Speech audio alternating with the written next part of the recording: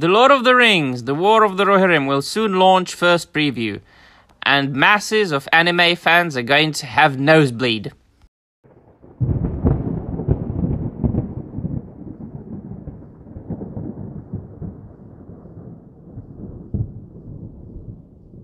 Wes, hall, min friend, and welcome to another video. Oh, my dear friends, I know that many of you have been looking forward to this kind of news, although if you've been following my channel for quite some time, you know that it is not so in my case. Now, of course, we are all entitled to our own opinions and so on and so forth, yada, yada, yada. You know that I'm not really into adaptations and prequels, sequels, spin-offs, rip-offs, and especially in the last 10 years or so, when we know that nothing is really the way we imagine. It has never been the way we imagine. Now, there are people who have many a gripe with Peter Jackson's Lord of the Rings trilogy, and I don't really have to go into depth in this video. There are many videos on Tolkien, on the Lord of the Rings adaptations, on the not adaptations like the Rings of Power on my channel, so feel free to go and check them out. What I am doing here is I'm just reporting on a snippet of information concerning the War of the Rohirrim that will soon launch its first preview, as comicbook.com are writing. I have to say here that do we really need it? Now, yes, I know. This news came out at around the time the Rings of Power was coming out, and many people have welcomed this news as a ray of hope for something better, for more Tolkien content. That would be good, actually, because it's an anime. Now listen to yourselves. Now, how can you possibly think so? I mean, it can be good and it can be bad. I don't know at this point. Nothing has come out except for like one poster that didn't really show much. So, I would use the sentence that many people are using, which, quite honestly, is getting on my nerves lately. I am cautiously optimistic. So you should be cautiously optimistic if you want to be optimistic. So be at least cautiously optimistic. I shall be pessimistic because I am your dear old European law. However, what comicbook.com are writing is, are you ready to see the world of Middle-earth like never before? Well, that has been here before, this kind of statement. If so, you should be keeping tabs on The Lord of the Rings, The War of the Rohirrim. The movie promises to act as a prequel to the live-action films we all know and love. Announced a couple of years back, the team behind The War of the Rohirrim has kept its head down at work, but it seems we will get a first look at the movie soon. And how do we know that? Well, the group behind Annecy Film Festival just confirmed as much. Warner Brothers Discovery will bring its animated slate to the event, and it is there The War of the Rohirrim will share its first preview.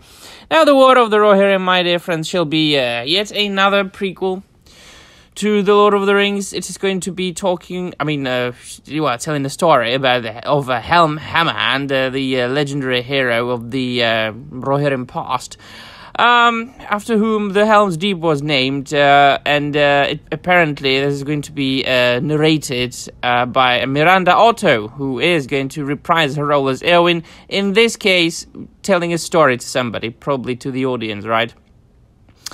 And one thing, there's a thing that is coming up my mind all the time. It's a small thing, but what can you expect from a book aficionado, from a man who has devoted a huge part of his life, and not only personal but also academic life, to Tolkien? There is a character. I think it's going to be Helm's daughter, who remains unnamed in the source material. So they had to name her because they are going to make her, I suppose, the protagonist of the film, because, she's a woman. And they're going to name her Hera. Now, I know what they're trying to do. Helm, Hera, so on and so forth. We know that as far as naming goes, the Rohirrim, and after all, Anglo-Saxons as well, upon which the Rohirrim were based, really liked and enjoyed alliteration, not only in poetry, but, as a nice poetic, ornament as far as the naming goes. But could you choose just something that is Anglo-Saxon? I mean, something that is Old English? And Hera is quite clearly a Greek name. What about Helga? That would be much better. All right then. But that's the only gripe that I, just keeps popping up my mind, like just little nitpicking voice right there. All right, let us continue. Currently, there is no date for the preview set, but Warner Brothers Discovery did confirm the movie will appear at Annecy Festival along with the Rick and Morty panel. Oh, the guy who made Rick and Morty was cancelled lately, was he? Huh. The 2023 International Festival is slated to be on June the 11th this year and run through June the 17th. The event will highlight animated content from across the globe, and The Lord of the Rings will partake with its very first anime. Now, that's another thing. I mean, anime is extremely popular today. I mean, very much. Now, it's becoming more popular than any other kind of animation from all around the world, and the same thing can be said about manga. That manga absolutely destroys any other type of comic book, like the American comic books, for example. But at least in my mind, for me, an anime, it doesn't go with Tolkien at all, And yes, I know, some of you might mention the Vinland Saga, which is a manga. Has it already been made into anime? I don't even know, might have been. Well, I think it has. About Vikings, so quite clearly taking European history material, Norse stories, and interpreting them through the manga and anime eyes. But still, it just doesn't. In me, it just doesn't compute. I just can't imagine it being really fitting for me. All right, well, let us continue. If you are not familiar with the War of the Rohirrim, you should know the project has been in development since June 2021 at minimum.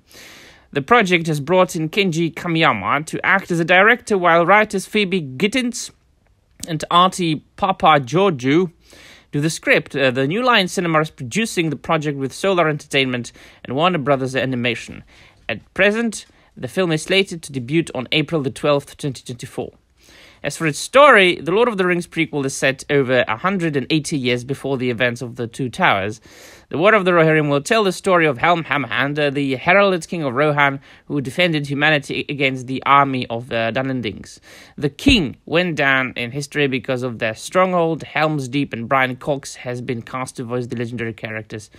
Other actors have also been added to the cast, including Miranda Otto, as I said, Luke Pasquilano, I'm butchering your name, sorry, and Gaia Wise, and so on and so forth. Alright then, so do I really need to say more? I think that I have said everything I wanted and needed to say throughout this video, but what I want you to do, my dear friends, is tell me what you think about all this. Are you looking forward to it? Are you cautiously optimistic, or are you pessimistic, or are you just indifferent? Alright then, that will be all. Thank you very much for watching, and Namarie.